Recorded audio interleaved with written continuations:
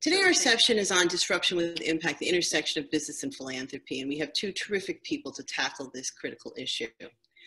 I've known Professor Carolyn Elkins for about 10 years now. She is a Pulitzer Prize-winning professor and founding director of Harvard Center for African Studies. At Harvard Business School, she's created and teaches the short intensive program Africa Rising, understanding business entrepreneurship and the complexities of the continent. And she's also the course head for the MBA Field Global Immersion Program.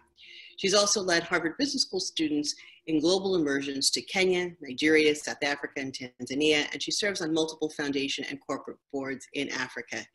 Carrie, thank you so much for partnering with Africa.com for this session today and for inviting your colleague, Dr. James Mwangi, to join us today. Now, while James is here today, clearly at Carrie's invitation, I had the privilege of meeting James several years ago when we were both participants in a 4-day working seminar among about a dozen people on financial inclusion in Africa, which was hosted by MasterCard. And in the course of 4 days with about a dozen people, you get a chance to get to know people. And that particular session brought together business leaders from across the continent to talk about how various private sector companies in the finance sector could expand their businesses to include the bottom of the pyramid, to bank the unbanked, those who have not had access to financial services. It was very clear among that group that James was a leader among leaders. It was clear that his work at Equity Bank is about more than just making money, and that he has a very deep understanding and long track record in serving the poor. He has numerous awards, numerous honorary degrees, a list too long for us to go through today, or we would spend the entire session walking through his CV and his biography. You can read about him on our website if you would like to know more. He is a celebrity CEO who needs no further introduction. And so now I'm going to turn this session over to the very able hands of Professor Carolyn Elkins. Carrie? Thank you so much, Teresa. And first, may I also begin in thanking you for such generous introductions and also for inviting James and me here today. Africa.com and your entire team has really established what is the flagship webinar series on COVID, not just for Africa, but for the rest of the world. And it's truly an honor and privilege to be here, both as your friend and colleague, and also somebody who so admires all that you and your team have accomplished in such a short period of time. And James, welcome. It is such an honor to be here with you as well. Frankly, just a joy. You and I have been friends now for a long time, and it's I think it's just a wonderful opportunity for us to have a conversation and to talk a little bit about various aspects of your work. We'll sort of move through some of your background, as Teresa gestured to. You have an extraordinary background, and one that informs an ethos that is truly the North Star to you, James, in your life, in the bank, in the foundation. We'll move on to a few questions about the current COVID crisis, and then I'm going to ask you after that to take out your seasoned crystal ball that is filled with wisdom and to offer us some insights in terms of your thinking in the long term. We'll then move back to Teresa for some questions and answers, and then you and I will return for a final few words before we wrap up the session. So most of all, James, welcome today. Thank you very much, Professor Carrie. It's my pleasure. It's my pleasure. So James, let's jump in a little bit into your background because, you know, as Teresa said, I could sit here and sort of rattle off all the various accolades, and frankly, you're so humble about all of them. And so let me just gesture to a few. And in 2019, you were selected to the prestigious Bloomberg 50, and Africa Business Magazine called you the most successful banker in modern African history. And I've also heard from more than one person that your life story is stranger than fiction. So what I'd like is perhaps you can just tell us a bit about your background and how you have grown to be the James that you are today. Thank you very much, Professor. 42 years ago, I entered high school without shoes. That spoke a lot about how my early life was. I'd lost my father to the freedom struggle in Kenya. And my mother was left with 7 kids to bring up. My mother had not gone to school, of course. And as you can see on the image there, the young, tall man, that was James Mwangi then. and with my sibling sisters. And that is the background. And of course, my mother taught us about making a living from our work, the work of our hands.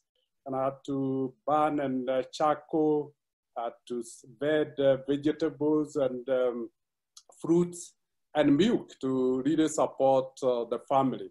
And so when you look at that, that's what most people call the fiction.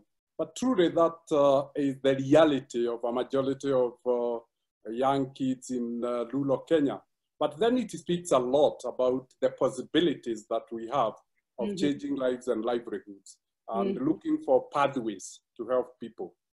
No, and I think that ethos, James, changing lives and livelihoods, is one that I so associate with you and the work that you've done. And in some ways, it also speaks to, when we think about careers, all of us, we think about these key decision-making points that we make, right? And you had one in 1991. You left a very prestigious, I think one could say lucrative job to join what was at that time a nearly insolvent building society. And some said this was a risky move. I've read other people who said that that was a foolish move. What was James thinking? But you've now transformed that building society into a leading bank and have built this bank, Equity, on the ethos of banking the unbanked. Can you tell us more about that ethos and how that drove your decision-making process in building the bank that it is today?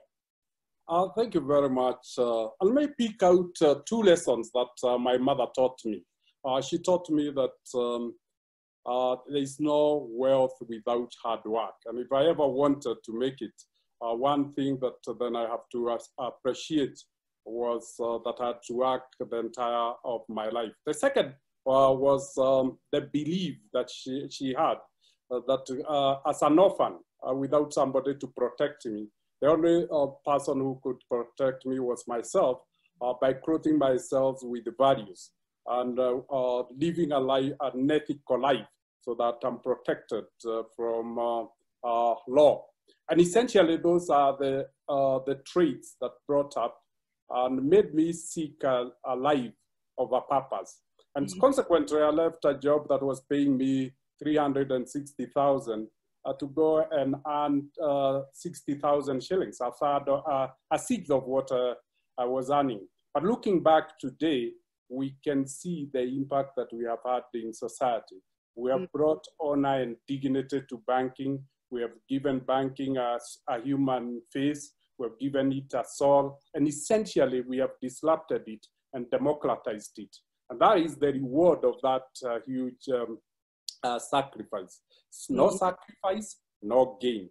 So that is really the story. But the real transformation, Professor, was out of the fact that we realized that what people required most beyond financial services was to be treated with honor and with dignity and with respect. That is a basic requirement of everybody. And in a business that provides that, the way it interacts with its customers, then it's always rewarded massively because that is pretty lucky. And truly, that is the basis of the success of Equity. Lastly, let me say, we then took the values that my mother had brought me up, and we made them the core values of Equity Group. So if you look at the values, they're just human values. They're not banking values. It's really the human values of interactions and relationships. And then the cause of living a purpose, we made it the corporate philosophies of the bank, changing lives and empowering entrepreneurs to create wealth. That is the interaction and the learning from that past. And maybe as they say, necessity is the mother of innovations. My circumstances and situation shaped the rest of my life and keep on speaking to be to date. Yeah, it's extraordinary, James. And I think you spoke the language of financial inclusion before that was au courant, so to speak, right? The banking the unbanked. And, for you in particular, what does that mean, banking the unbanked? Please go ahead. Clarke had lived a life of exclusion. My entire village, there was nobody who had a bank account.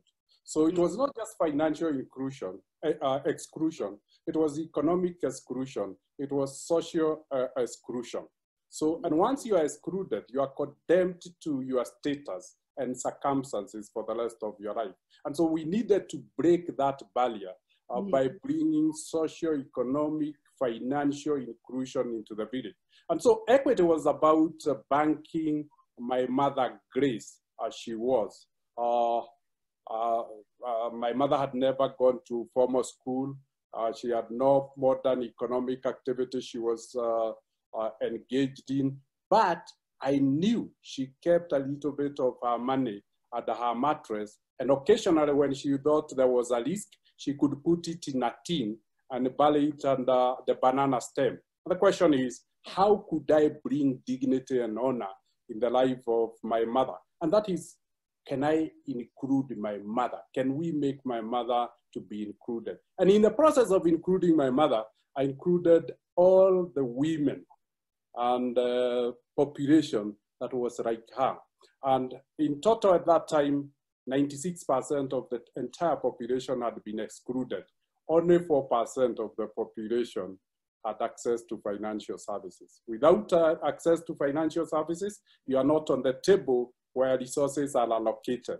And without resources being allocated to you, your dreams are condemned as not valid. Yet we know all dreams are valid if empowered. And it's extraordinary, James, and the way in which the impact of your mother Grace on your life, all the way through and all the way down to today. And you know, when I think about that, that 4% number is staggering. Ballpark approximately, how many Kenyans are banked today? 86%, with the 60% of the entire banked population being in equity. It became a movement of socioeconomic transformation. Those are incredible numbers, James. Absolutely staggering. And you know, I want to think about those numbers, and because you could have just stopped there, right? But you didn't. Instead, you in 2008, you decided to start Equity Group Foundation. And what role, in your mind, can a corporate foundation play in transforming livelihoods, in taking the same ethos that drove the bank and now taking to the foundation? By 2009, we have moved from a technically insolvent building society to one of the leading banks in the country. And I realized we had enough resources that we could share with the society and community than we could do through corporate social responsibility. We needed a specialized vehicle that could host and bring collaboration with like-minded people to have impact. And this was out of the realization that we had two licenses. There was a business license that we had been given by Central Bank to do banking, but there was an operating license that we were given by the citizens by walking through our doors and opening accounts with us and consuming our products. And that license, I felt we owed duty to align public good with what we were doing as an institution.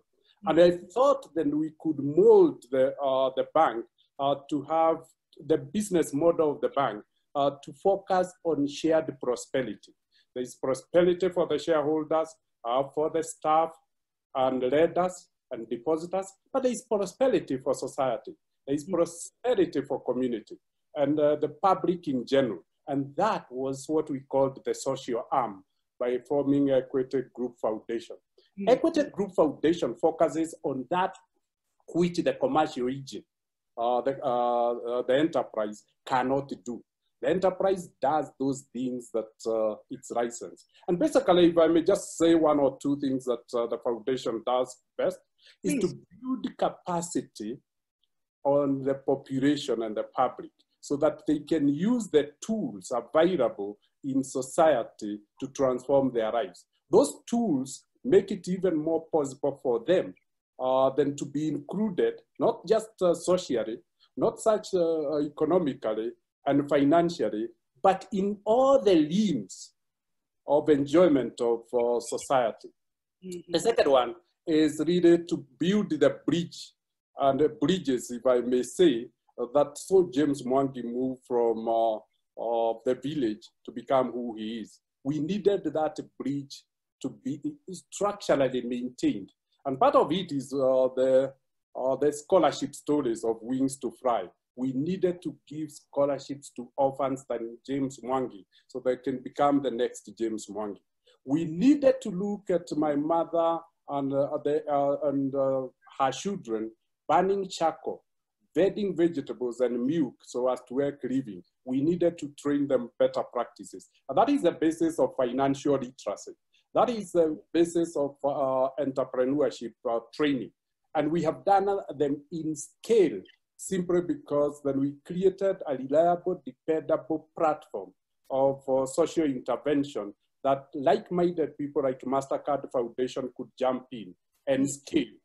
DFID, USID, that is what the foundation was all about. Scaling the impact and more importantly, institutionalizing our business model of shared prosperity and social impact investments.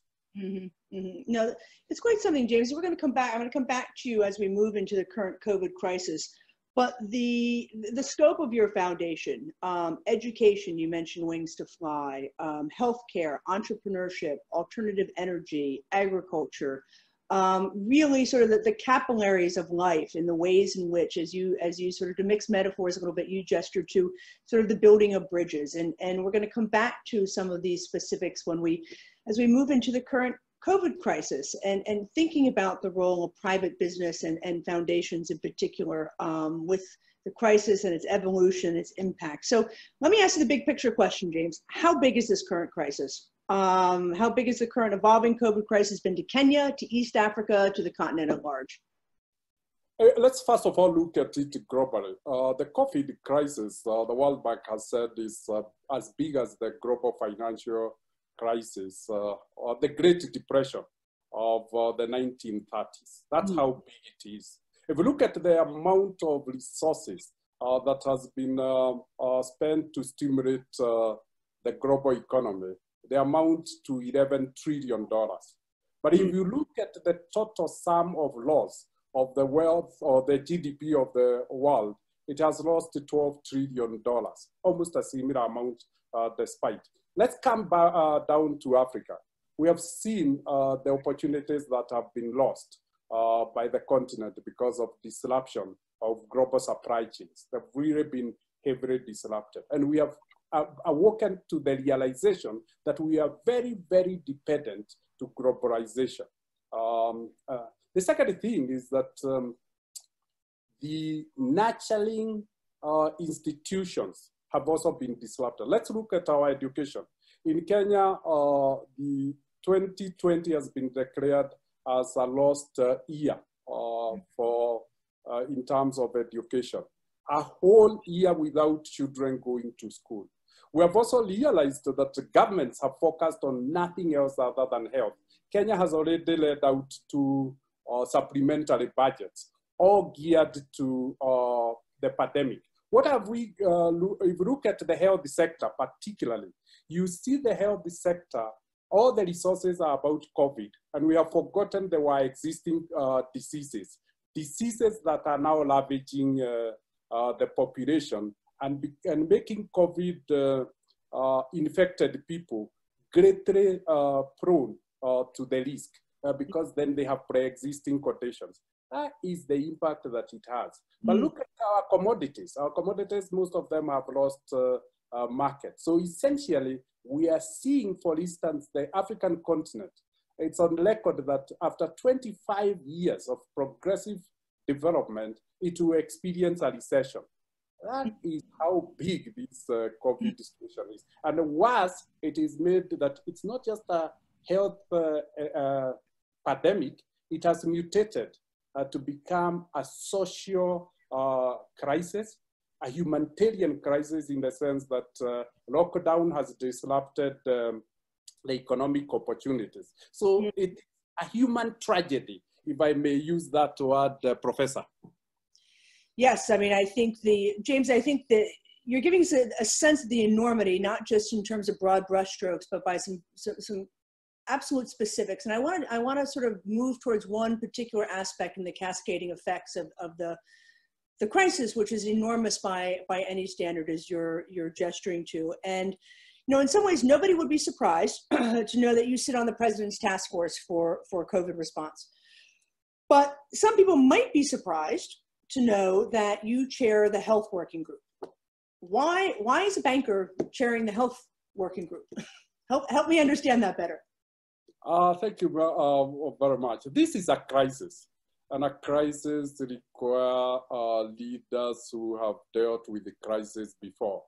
As you likely said, I had in my heart a crisis in early childhood, and a crisis converting a technically insolvent building society to what equity is. And recently, as a banker, I went through a global financial crisis and still at the bank. And 3 years ago, we were dealing with the interest capping crisis. So maybe that's what the president saw, and my colleagues, that what we needed is leaders who can deal with the crisis. And crisis management was the leadership style that was most required. The second aspect, of course, is that these crises didn't require necessarily medics alone. As we said, it's a multifaceted, multidimensional crisis. So what it really required is big picture leaders. And I had the privilege for a long time, almost 17 years, leading the National Aspiration Vision 2030, the long-term national strategic plan. And I've also served as a chancellor of one of our universities of science and technology. And that gave me the experience, together with my 30 years of leadership in Equity Bank, maybe to be bestowed with the honor of rising up when society needed leadership most. Now, I think what you're describing too, James, is the degree to which not just your own personal history, but your professional history with crisis management, and how does one take challenges and render them into opportunity. And one of the things that has so struck me is the fact that, and maybe you can speak to this a little more, that Kenya is now no longer importing PPE, and you were chairing that group. How did that happen? When I was appointed the chair of the health committee, we analyzed quickly pandemics, and we realized, and we did studies of pandemics that have occurred over the last 1,200 years. And we realized one thing, that pandemics really sometimes can drag themselves and have significant impact. Then we quickly scanned the world and say, where is the solution likely to come from? And essentially the prescription that has been given or the protocols that we had been given was all about wearing masks, it was all about PPEs. And then we realized the global supply chains had been disrupted. So the entrepreneur in me recommended that maybe the best we could do was to convert the crisis into an opportunity and make Kenya a hub, a regional hub for PPE production. And I'm really glad and proud to say we now have 7 factories that have really focused on manufacturing PPEs.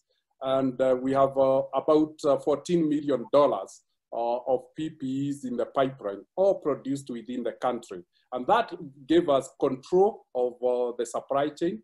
It gave us control of timelines. But more importantly, it helped us to position the country in a more diversified way to manufacture medical and health equipment. And we have so far got all the jobs of those factories retained. And in addition, 3,700 jobs have been added. And now we have started exporting PPEs in the region. It's extraordinary, James, and all within 2 to 3 months. 2 months, Carrie. Extraordinary. And I want to build on this point, James, because, and sort of take it more broadly, and thinking about, how can the private sector collaborate with each other, and how can they complement the government to address certain challenges of COVID-19? I know these are extraordinary times, and sometimes, as they say, rivals suddenly become a team of rivals. And so perhaps you can speak to that a little bit in the context of Kenya.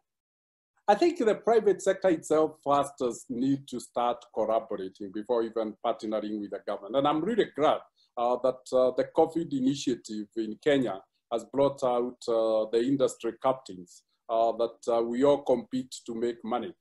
3 banks are there, telecoms, brewer, and essentially when we sit together, I see the benefits of diversity and the trash that comes out of it, the brain power that comes with it. But truly, when a nation is in a crisis, it behooves everybody to play their role. And that is the genesis of then elaborate collaboration between government, private sector, and citizen. If you look at the COVID fight, it was seeded, the funding was seeded by my family, eventually with $4 million. The bank matched that with $4 million.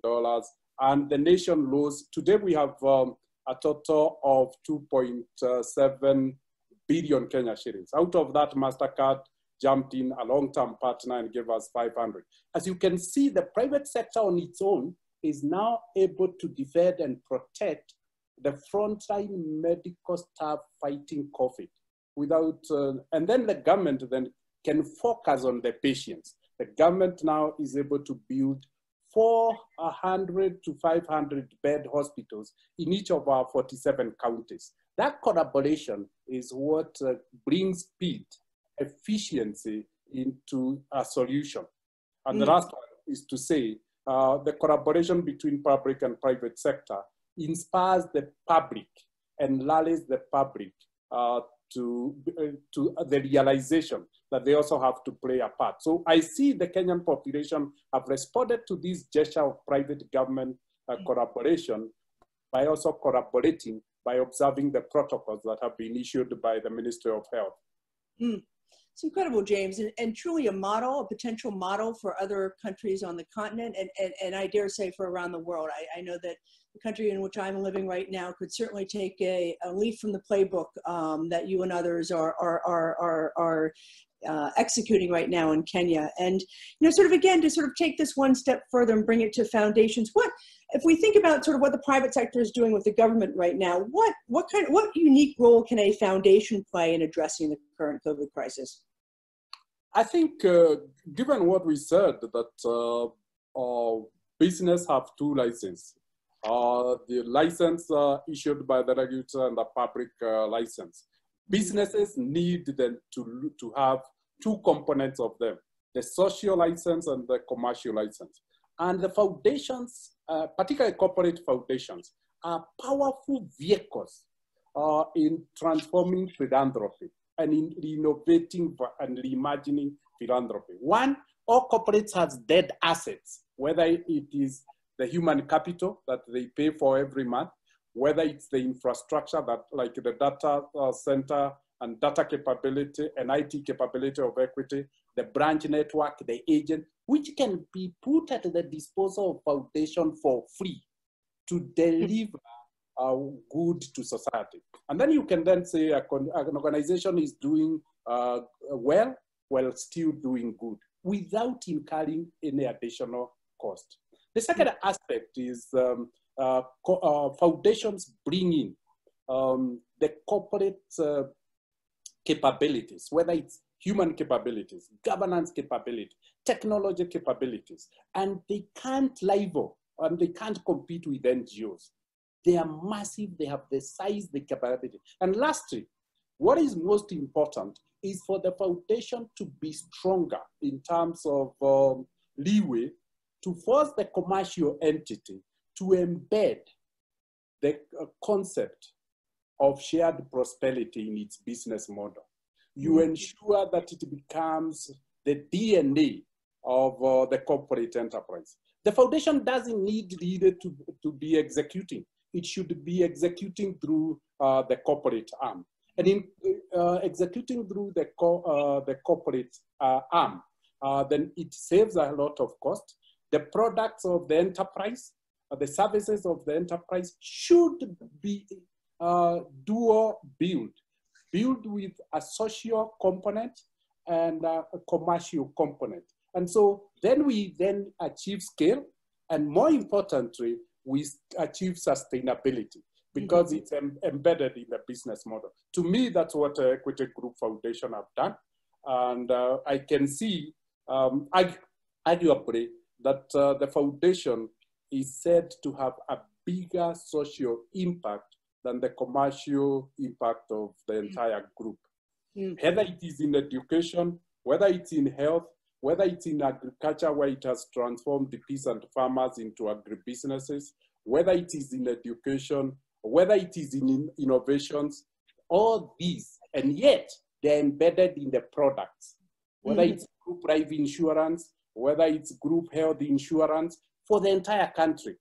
They are carried through already paid up infrastructure. It's amazing. What I hear from you, James, is a few things here. One, the foundations, the ability to scale, but also I think coming back almost to some of the beginning points in our conversation, and that is the corporate arm and the foundation must be sort of two sides of the same ethical coin. And thinking about the sort of bringing dignity to banking, changing lives, and the ways in which the foundation can do many things that the corporate arm cannot, but yet it's that sort of the banner of the overriding principle driving you and driving Equity Group Foundation, and I would dare say other foundations around the continent that really have to be front and center. Is that a fair assessment? I think I agree with you entirely. And the only thing I can add is that when you combine a strong corporate and a foundation and a powerful commercial enterprise, the commercial enterprise becomes the heart of the group, while the foundation becomes the soul and the face.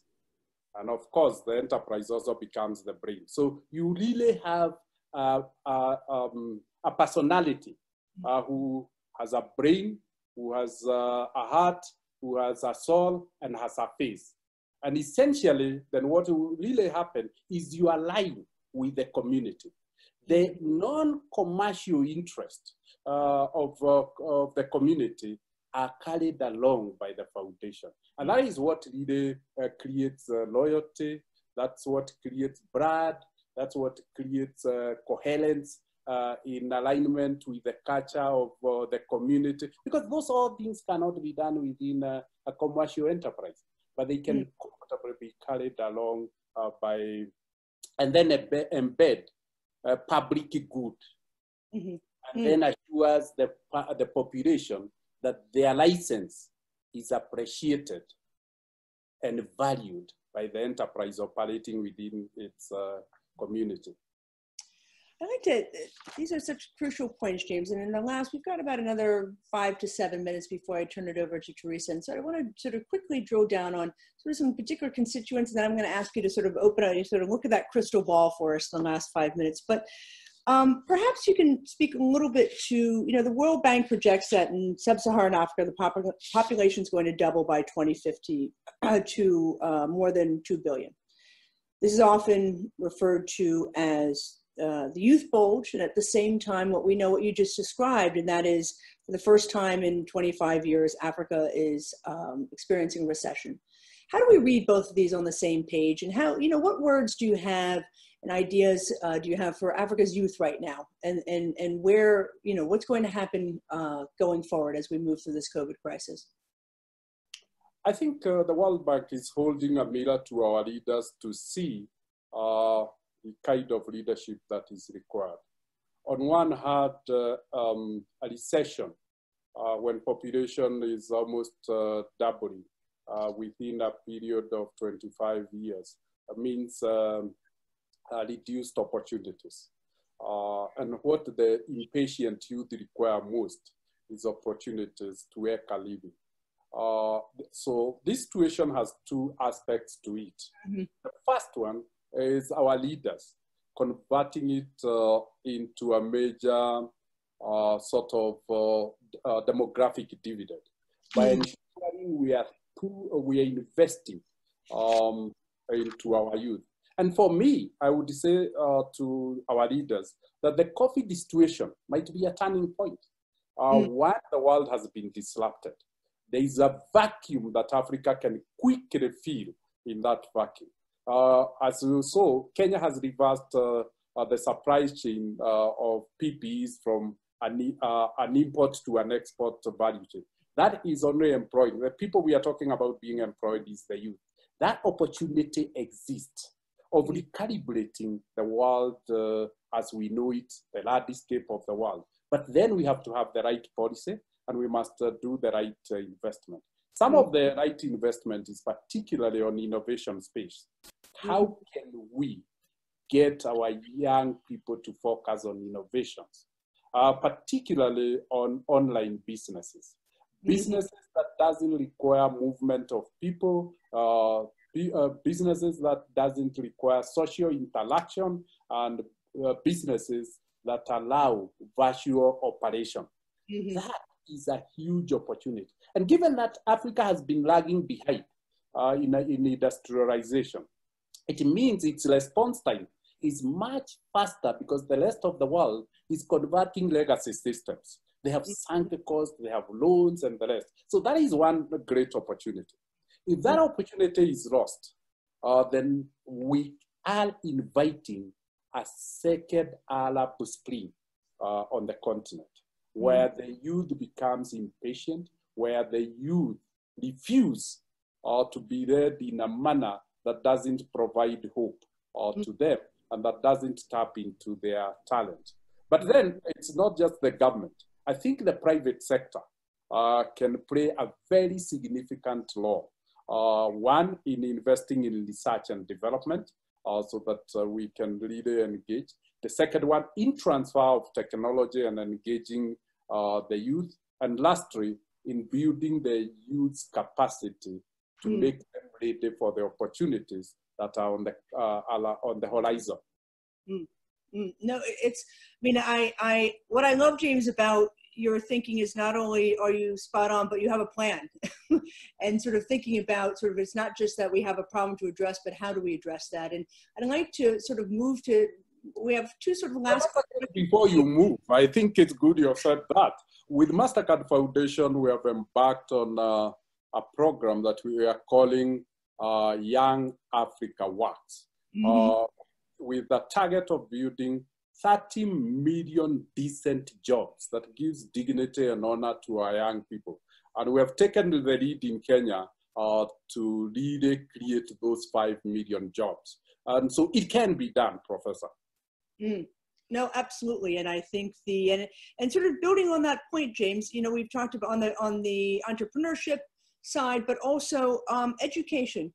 What is school going to look like in Kenya and in East Africa and in general post-COVID on the continent?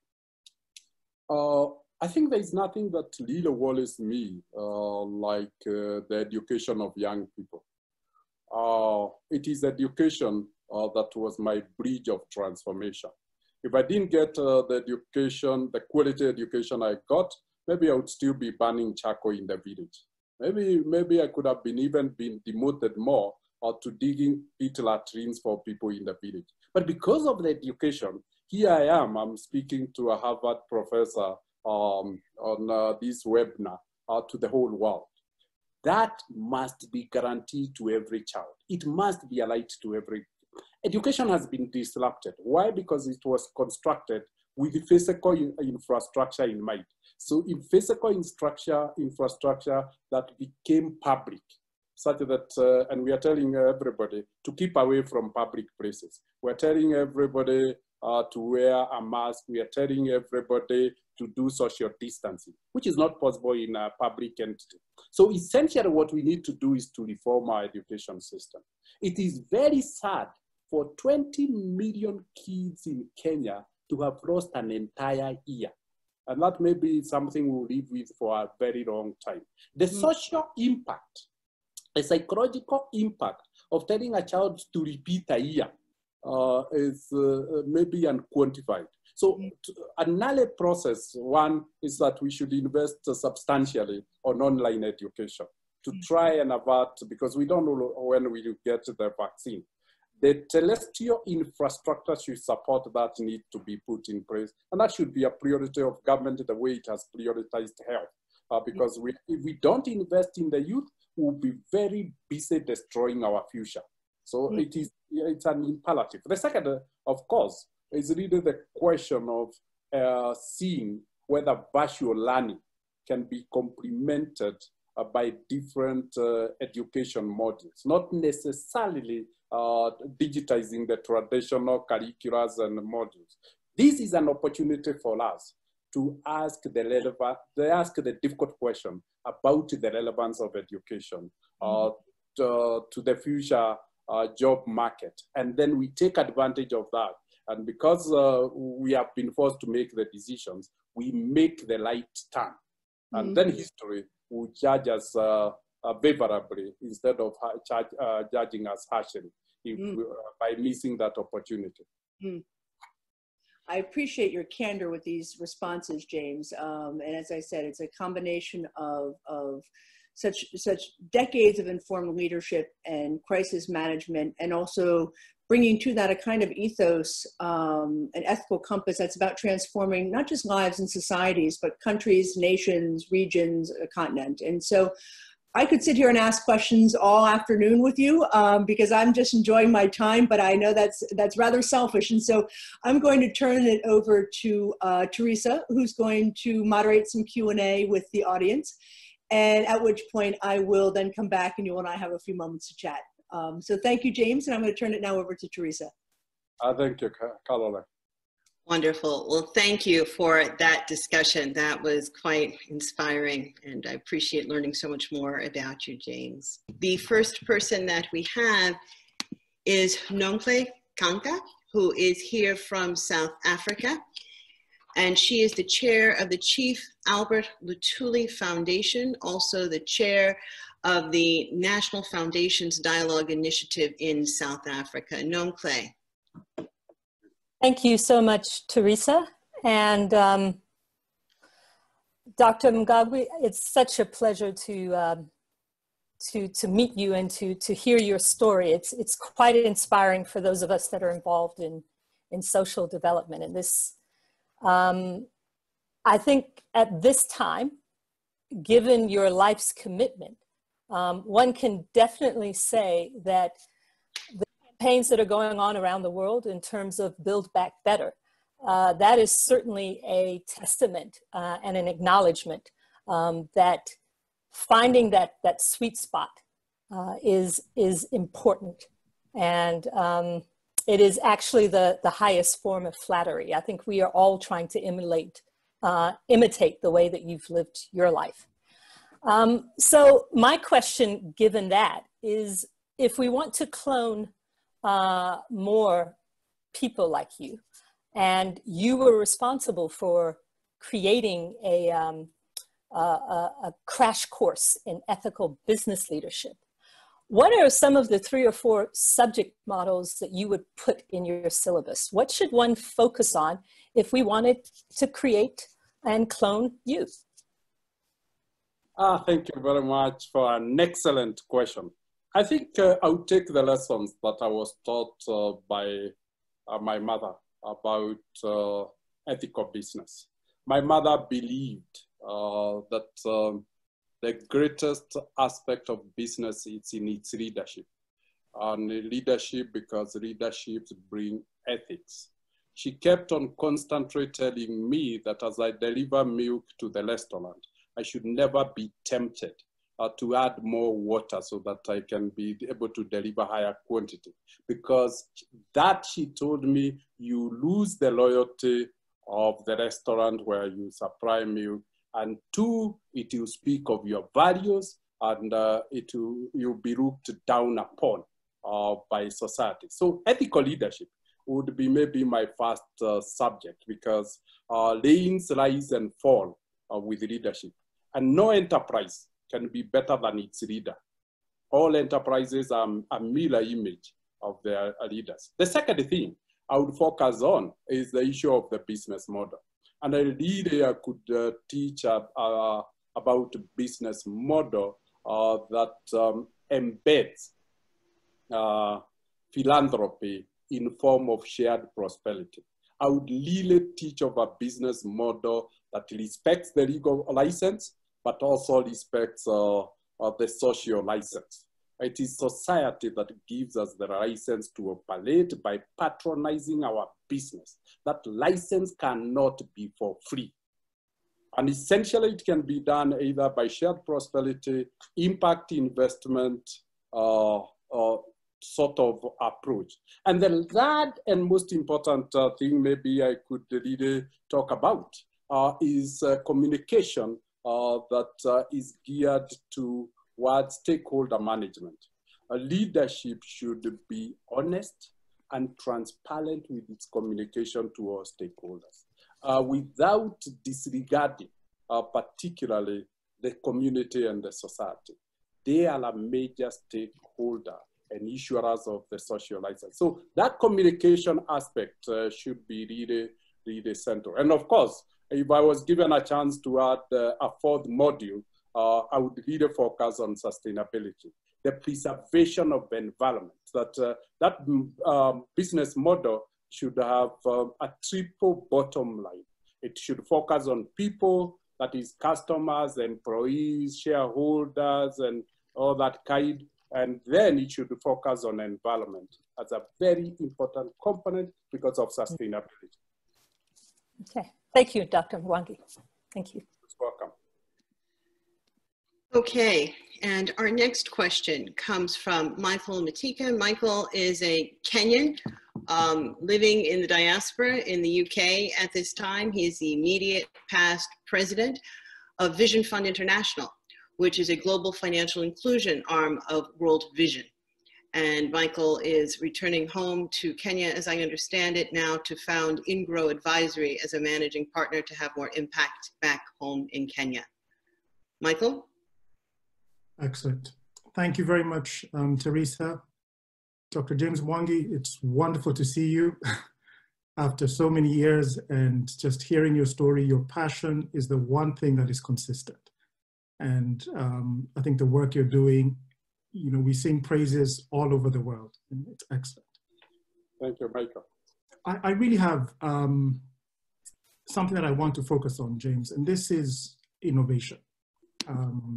You know, as Teresa says, I'm packing my bags, heading back home, really to focus on this space around innovation. And when we look at what we've seen and in Africa, and I think what you've achieved with Equity Group, it's all about innovation. You know, the most successful, the most valuable companies in East Africa, Safaricom, Equity, are the most innovative companies. And you know, our session today is on disruptive impact. What can we do, or what else can the foundation do to, in a way, not to use your words, to democratize innovation? I think, you know, you've talked about the business model innovation, you've talked about taking different ways of approaching things so that the end result is shared prosperity. What, in your view, can the corporates like Equity and the foundation do to encourage and just catalyze greater innovation across the continent? Thank you very much, Michael. And really, it's a pleasure meeting you on this webinar today. And most welcome back home. We need the skills and experiences that you can bring home. I think truly innovation is the hallmark of our transformation. We're not going to transform, we are not going to transform the continent if we don't embrace transformation. The things we have done over the last 60, 65 years of our independence haven't given us the quality of life that we deserve as a continent. So we must ask ourselves, where did we go wrong? And as we answer that question, that will spark the innovations that are required in the continent. Yes, we can cut and paste innovations that have worked, but they may not work necessarily in our circumstances. So let's solve our problems. There is a myriad of problems in Africa. I don't see them as problems. I see them as opportunities to unlock, because business enterprise is providing a solution to an existing problem that society is willing to pay for, to solve. And so all those challenges represent, but they can't be solved the way they have been solved over the last 60 years. They must be solved differently. And Michael, you can come back with a solution on how to solve the problem of education, how we can virtualize our education, how maybe we can make our education online. That you can imagine how much resources it could, because you don't have a monopoly business on the continent. So the issue of innovation. Now let's go to the foundation and equity. I believe we can play a catalytic role.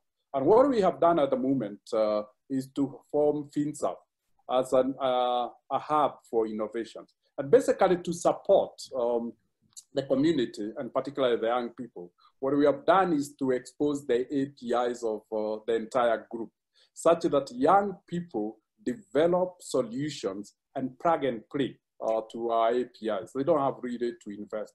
And as much as possible, we are doing that for free. The second thing we are doing is to sponsor a lot of workshops to young people on the how. They know what, but on the how. And essentially, we are using our IT skills and competences of our staff and say, why don't you give back to society by guiding young people? We're now forcing our top executives, we have about 8 who are at PhD level, to team up with the University of Nairobi. We have taken the dean of the School of IT Innovations of University on the bank and asked them to tap into the resources of the bank and take them to the University of Nairobi so that we can be catalysts. Lastly is like what we did with Meru University of Science and Technology. Give a grant, a 1 million grant to the university and say, set an innovation hub. And I'm very impressed with what I see when I go to Meru University of Science and Technology, innovation hub, and what is coming out of that. The last one is we must set a fund for commercializing innovations. The biggest problem is commercializing innovations. And we have developed an entrepreneurship program for innovators. We have 54,000 of them now. And what we are doing is to attach them to the business owners or to the practicing entrepreneurs for coaching and mentoring. Because it's one great idea to have an innovation, it's another one to take it to the market, Michael. Excellent. Thank you. Thank you, Dr. Mwangi. Thank you. Thank you very much. And we are now going to go to David Soman. David is calling in from London. He is the chairman at Veldama Technologies in Kenya and the managing director of Virtual IT in London. David? Thank you, Teresa. And hello, James. Nice to see you. Thanks for, as always, inspiring talk. I wanted actually to come back a little to the subject of COVID and just get some thoughts for you as applied to Kenya and also to Africa. I mean, there's obviously a very delicate balance between restricting movement and keeping social distancing in order to save lives, and at the same time starting to allow a reasonable opening of movement and circulation to re-stimulate the economy. And in Europe, there's been quite a move towards more opening up. And it looks like in Kenya, as an example, that's starting to cautiously follow.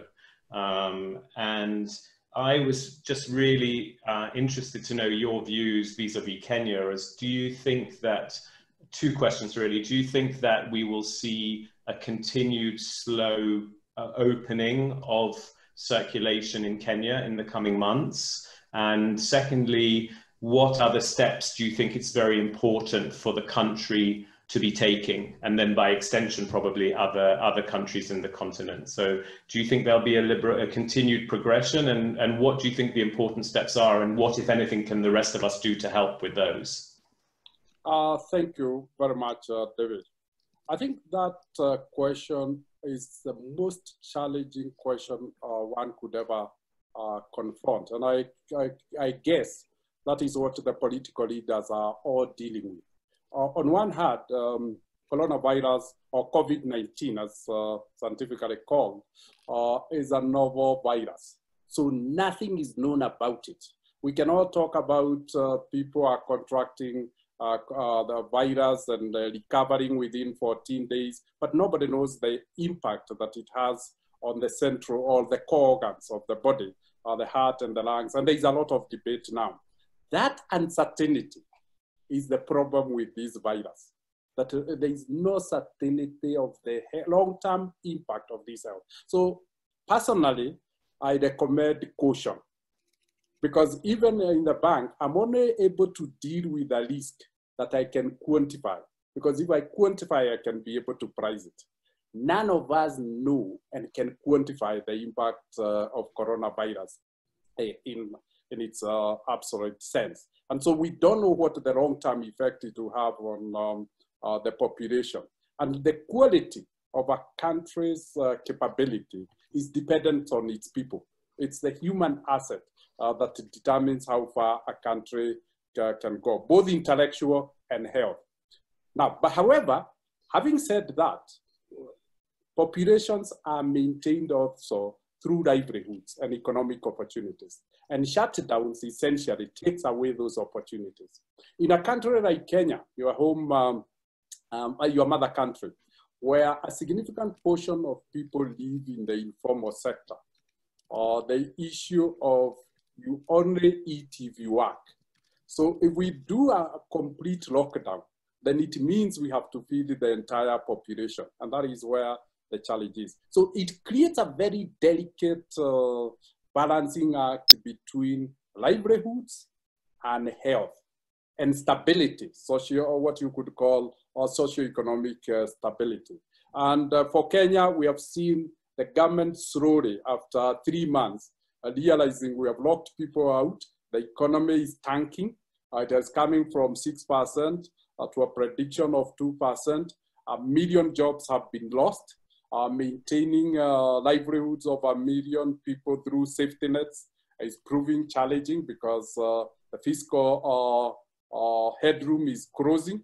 So essentially what we have seen is that the curfew have been extended from 7 to 9 in the evening, so that maybe restaurants have been opened, because restaurants and hotels provide maybe the highest number of livelihoods, either by the farmers who produce to the hotels and hospitality industry, the people they employ, the people who feed, those have been opened. But what have we seen? Within a week, there has been a spark on the infections, and we have moved from an average rate of 200 infections. We're now at 600 in just 2 weeks. And the question is trade-off, how do you manage it? However, let me say the lockdown that we had been there for quite some time has helped, because every county now has 300 bed capacity facilities to take care of the eventualities that come, but you don't want to lose life. So it's really delicate and it requires very precise analysis to tell. However, that analysis can never be complete, because we don't know how long this virus will be. My prediction is the virus is here with us for nearly 3 years, because we still don't have a vaccine. So the protocols that we have of social distancing, face masking, staying at home, washing our hands, that will remain for quite some time. So the disease can be with us for 3 years. Let's hope it will be shorter. Thank you, James. Teresa. Thank you. And now we're going to go to Barbara Mulwana from Uganda, who is chair of the Ugandan Manufacturers Association. Thank you, Teresa, and thank you, Africa.com, for putting this together. Mine is a very simple one, Dr. James Mwangi. As you know, your story mirrors my father, Mr. James Mulwana, from the village to the boardroom.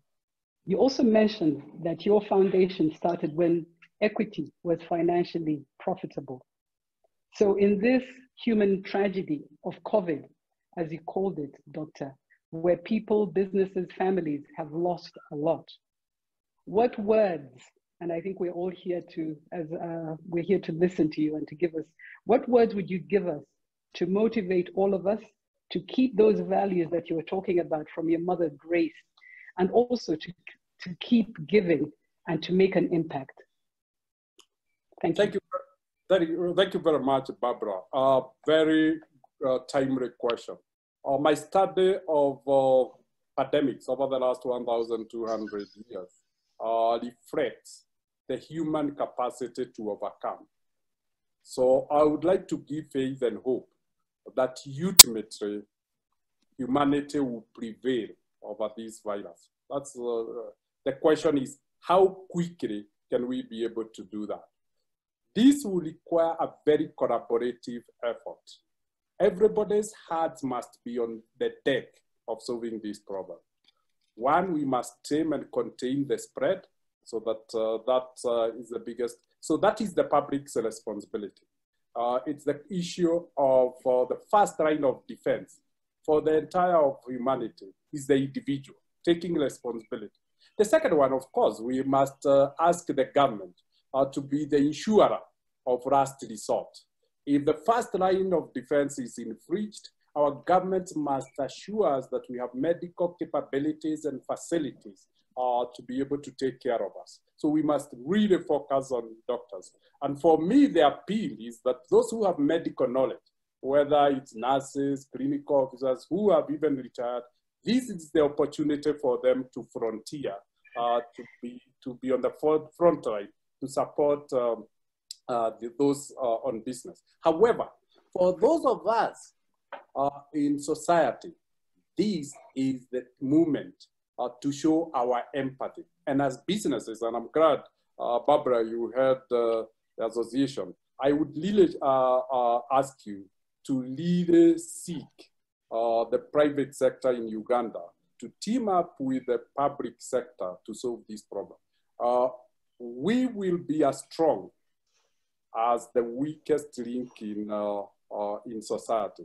And the weakest link at the moment is ailment of our people. So the best we can do is like what Equity has done, say profit for the future, for today is saving our customers, as we call them, the members. The movement now, it's how do we preserve the rights of the members? How do we save the members? How do we protect the doctors? And I'm glad I'm almost on sabbatical leave, working with the medics on the front line. Just because I'm not a medic, providing them with the PPEs.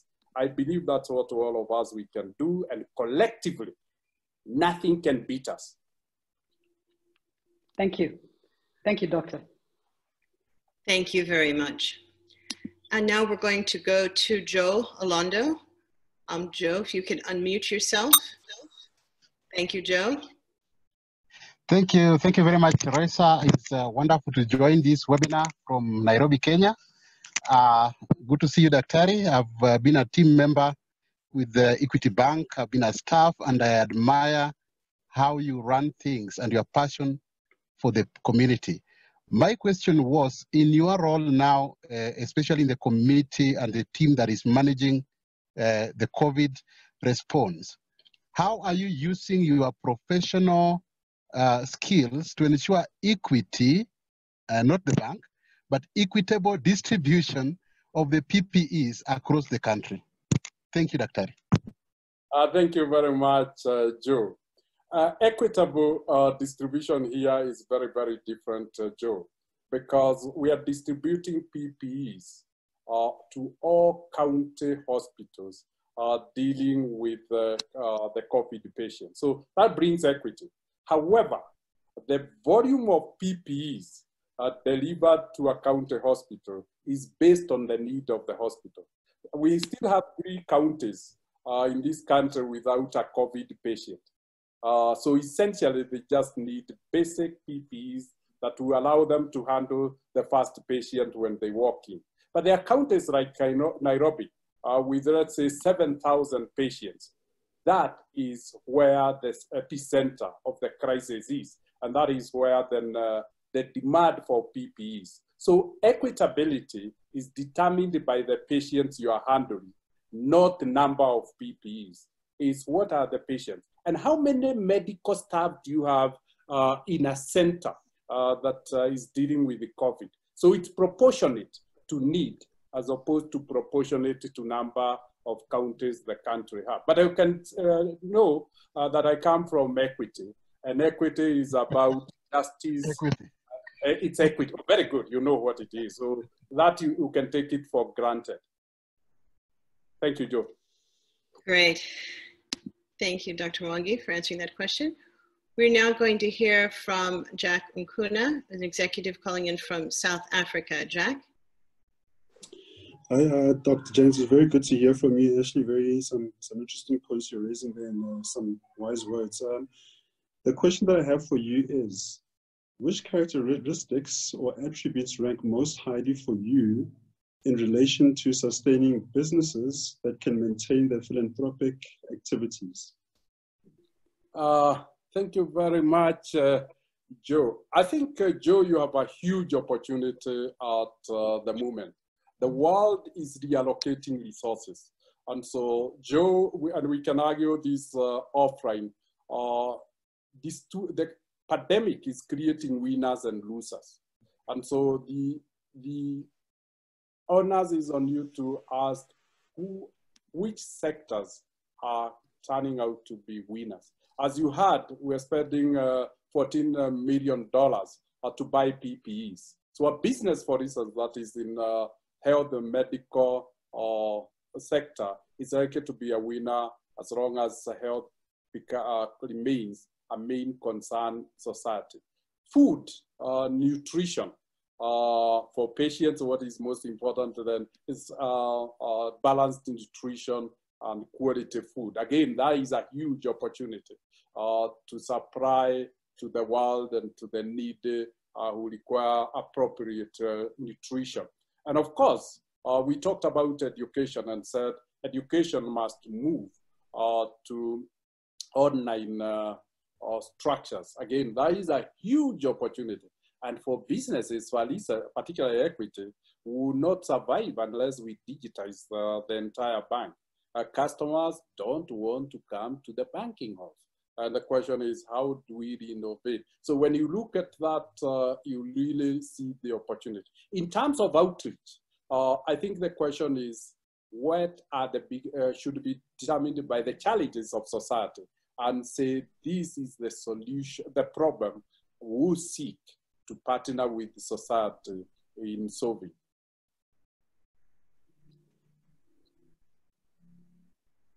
Okay. Hello? Yes, Teresa? Okay, good. I think we stuttered for just a second there. I apologize. I think my screen froze. Very good. We're going to move on now to another question from Veronica Orege. Veronica? Yeah, thank you very much, Dr. Mwangi. Very lovely to hear from you, your inspirational story. So my question will take us back, slightly behind. Earlier on, when you are transforming equity building society into the giant that it is today, I mean, we can't for a moment think it was easy. So I just want you to share, some of the biggest challenges you faced and how you overcame them.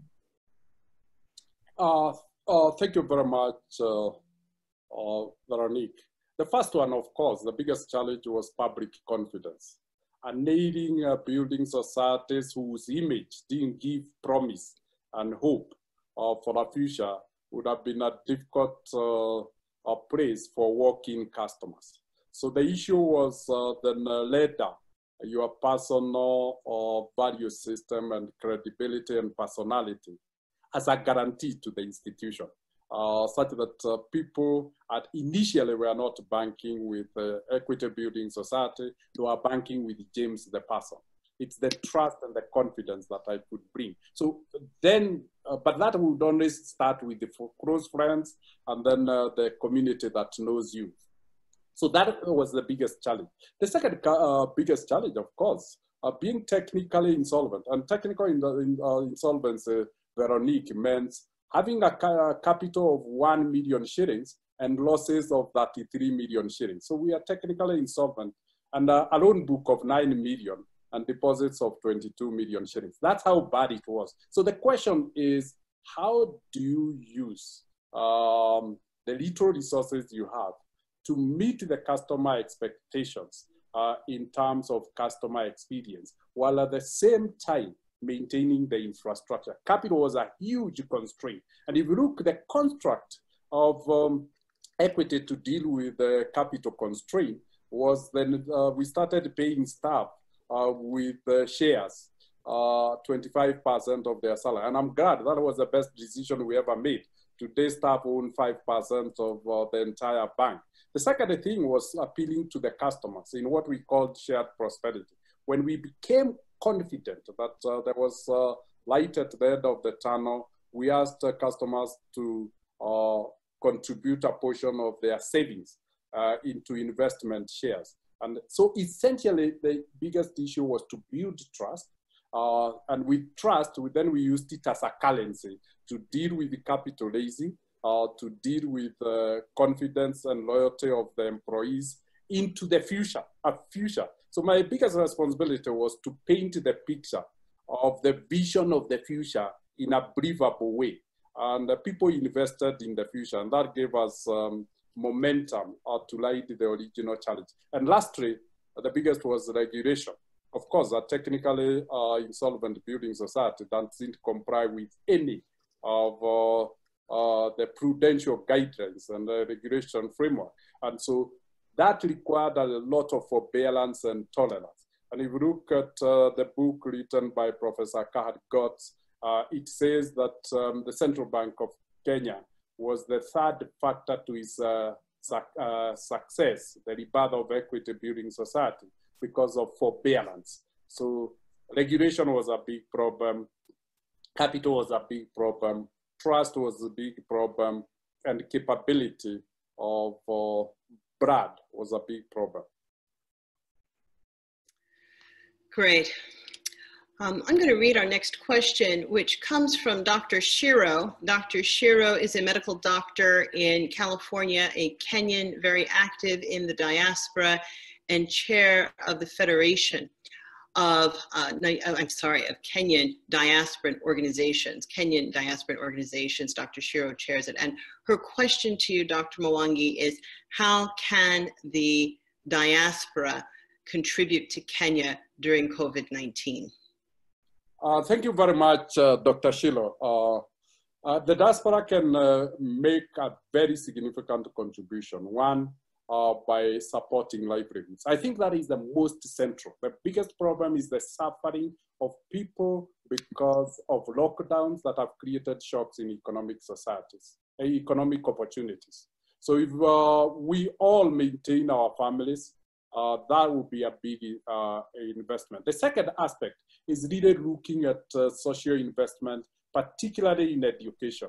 Can we really support the transformation? That to me is the most urgent opportunity that if we fixed could really address the plight of the youth, the impatient youth. And lastly, Shiro, I'm on COVID crisis management fund. If the diaspora could support us in terms of financing the needs, particularly of the medics, the frontline, and the safety nets that we are creating for those who are hungry in our country, that will really be a long way. But let me pay tribute to the Kenyan diaspora that the month of June had the highest remittances ever in the history of Kenya. So I would say I take this opportunity to applaud you to keep the rights of your motherland on. That's an interesting, very interesting statistic. Thank you for sharing that. We have another question that has been written in, and that is from Njeri Ifu, who asks the question, what can financial institutions like Equity Bank do to help SMEs keep afloat and survive during the pandemic?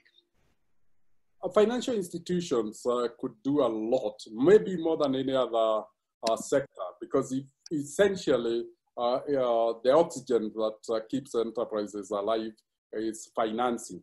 And financing, the banks play the intermediation role. So essentially we could really do the bridging take from those who have excess and take to those who have deficit during this crisis, and take the risk of that intermediation. However, for those who have borrowed, we must assess how long this crisis will be and give them a sort of a break, a repayment break, both of principal and interest for the period of the crisis, so that enterprises focus on survival and recovery immediately the pandemic is over.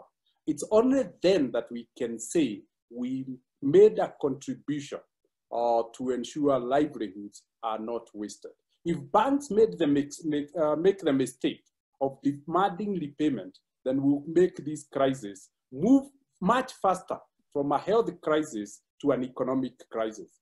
And if we do that, it will fall back on the financial system, because eventually it will be a financial crisis. So we can avert a financial crisis by supporting enterprises for the entire period. Not 3 months, not 6 months, it's the entire period of the shock. Very good. Well, I think that brings us to the end of our Q&A, and I'm going to hand the microphone back over to Professor Carolyn Elkins. Carrie? Thank you so much, Teresa and James, for those just such illuminating responses to all these questions. And we don't have much time, so I'm actually going to sort of ask just one last final question of you, if that's okay. And that is, you know, we've spent the last almost hour and a half talking about your incredible background, your experience in the private sector, your past chair of Kenya's Vision 2030, which we kind of skated over, but that was an extraordinary role in helping the president to craft the economic vision for the country and integration between public and private partnership. And of course, now you're serving on the president's task force for COVID. And so I ask you this, James, what final thoughts would you like to leave with our audience today? Much of this audience who has been inspired, but also who really turn to leaders such as yourself, and quite frankly, you're unparalleled in so many ways, to help guide us in our thinking on what we should be and doing, imagining, hoping for. So I leave you with the opportunity to offer us some final thoughts. My final thought is that as a continent, we are in a tipping point where we can collect our history. We can ensure that our future is not a continuation of our past by doing things very differently. We can take advantage of this crisis and turn it into a massive opportunity for the continent. The world must recalibrate. There is no better continent that is well positioned to lead the calibration than Africa. A youthful population, a highly educated population because of its youthful nature, a population that at the mean age of 18 has been born and brought up during the digital era, so the really digital savvy. And I believe we can learn with the opportunity that this cliff of separating the past and the future, we can be the shapers and of that future. And in shaping that future, what we really need to do is to appeal to the power of one. In each of us lies amazing capability. And what we just need is to really power it with passion and commitment, and say, I will put my name on the table to make a difference. Collectively, we can make a big difference. That difference would require us, particularly, I'm glad there is so much people from the diaspora, coaching and mentoring our youth so that we can combine their energy and knowledge with the wisdom we have collected of our lives, of what works and what doesn't work. Our youth must not repeat the mistakes we have made over the last 65 years. Otherwise, we'll be timing as a continent on the same spot for another 70 years. we're mark timing because of the mistake. So if we can do the coaching, the mentoring, the investment in the youth that we could do. Then the last one is that each of us must do what they can do to ensure as a continent we are able to feed ourselves.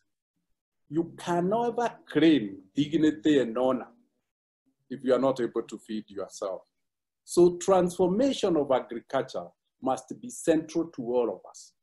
75% of our continent eggs are living from agriculture.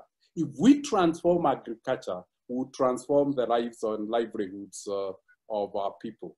So let's talk about education, transformation of agriculture, and it has been done before, the agrarian, the green revolution. So let's do our revolution at a time and feed the world. The market is bigger than what we can. But in the process, we acquire our esteem and confidence because of ability to feed ourselves. And esteem, confidence will be maybe what will propel us to aim high. But at the moment, we still aim at feeding ourselves. We must have bigger dreams. We must have bigger aspirations. At Independence, our aspirations was to overcome the three enemies of disease, hunger, and ignorance. 65 years later, we are struggling with those three. Those really are micro dreams. We must get our children to dream big through innovations and completely refusing the life we have lived. James, thank you. I'm sure I'm not alone to say this last hour and a half has been extraordinary in its inspiration. And I just, you know, as the audience saw the slide that Africa.com just had up, and, you know, in some ways we're also often reduced to our awards and our accolades, but those numbers speak for themselves, James. What you have accomplished with the foundation, the inspiration, as you yourself are sort of self-described here in our conversation, a young boy from the village with no shoes to a leader who has truly transformed lives and livelihoods. And I can't thank you enough for sharing your vision, your inspiration today, but also to send a message to us all where that power of one message resonates. And I know I myself will take that away from today and reflect on that in new and important ways. And that's thanks to you, James. So thank you for transforming my life today. And I suspect that many others feel the same way. And so I'd like to thank you for all of your time. I'd like to thank Teresa and Africa.com. And I will turn it back over to Teresa at this point. But again, James, thank you so much for your time today. Thank you very much, Professor. Thank you, Teresa. It was a great honor and a privilege for me to share the platform with you. The privilege is ours, and I certainly echo everything that Carrie has said. I took a lot away from this conversation, your wisdom and the wisdom of your mother. There are many things that I learned, but there's one line in particular I know that I will be repeating very often, and that is that no enterprise is greater than its leader, or is any better than its leader. And so that certainly portends great things for any organization or enterprise that you lead, because that means that the sky is the limit when you are sitting in that leadership role. And it says a lot about many things that we could talk about. You know, in the United States, you know, we have some challenges, and we always look to leadership. And so the point that you make is a very important one for enterprises, governments, nonprofits. Thank you so much. And Carrie, thank you for the time that you have invested in developing today's program. I really appreciate both of you. My pleasure, Teresa. Thank you. I will close by thanking our sponsors, Standard Bank, again, our lead sponsor. We are very grateful for your support. We thank our silver sponsors, FSDH Group, Main One Cable out of Nigeria, and the Trade and Development Bank. We thank Covington, and we thank MasterCard. We thank all of our media sponsors who help to make sure that we keep the messaging going with respect to this series of seminars. And all the names on this page have been tremendous partners and brothers and sisters in the media industry. So we thank all of you, and we look to do more work with you going forward. Next week, we bring to you what will be our 14th webinar. We started this in the depths of April, when the world seemed very different. The title of next week's session is Almost August. African COVID-19 cases are rapidly rising. Economic strategies. What now? We're going to be looking at revisiting some of the strategies, some of the thinking. Much of the thinking that took place around COVID-19 was when, I should say much of the thinking in Africa was when the death toll and the cases were rising elsewhere in the world. But now that COVID-19 is taking a firm hold on the African continent, how does that change the thinking? And to help us think that through, we have three fantastic speakers next week. Acha Leke, the chairman of McKinsey & Company Africa, Dr. John Nkongasong, who is the director of the Africa Centers for Disease Control, and Vera Songwe, who is the UN Undersecretary General and the 9th Executive Secretary of the Economic Commission for Africa. So please join us again next week as we continue to explore themes and topics important to business leaders as we all navigate COVID-19 and its implications on the African continent. Thank you very much.